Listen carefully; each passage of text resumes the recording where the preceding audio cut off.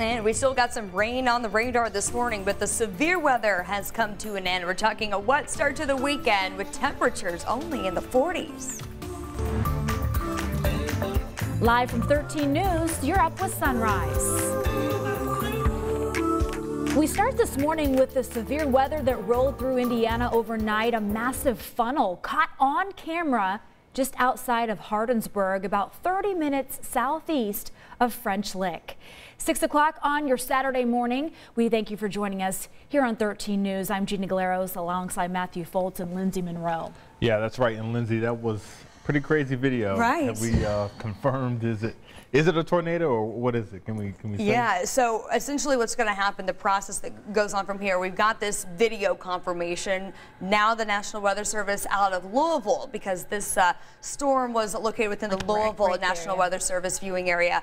They're going to send a crew into that location. In fact, down near Louisville, there were a couple of reports of tornadoes, so that crew's going to be busy today. Going to take some time. They're going to do some ground surveys, see what kind of damage was caused because of that, and then eventually at some point, perhaps today or tomorrow, they'll give an official ranking and lay out that damage track should any damage have been caused down there in Washington County. So that's way to the south of Bloomington and far southern Indiana. As far as us here throughout the central part of the state, we really missed out on a lot of that active severe weather. Most of that did stay south of us, where we had those warnings that were ongoing during the overnight. We have still picked up quite a bit of rainfall during the overnight, and now that we're on the backside of that storm system, we're now on the cooler side of it. So that much cooler air going to filter in today, and we're going to keep these rain chances going as well, with at least a few scattered showers likely as we get through the course of your afternoon. Temperatures are continuing to drop out there this morning. We started off with numbers in the mid to upper 50s around midnight,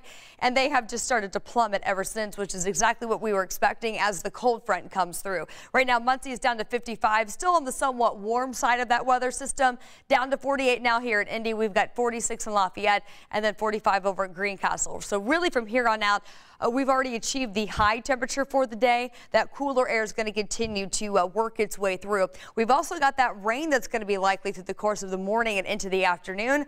Really not expecting that to ramp up into the early evening as well. So we're going to break down that updated timeline for your future track rain chances today, and then some big time improvements on the way for Sunday as we bring back the sunshine and highs in the 60s. That's coming up in your full forecast.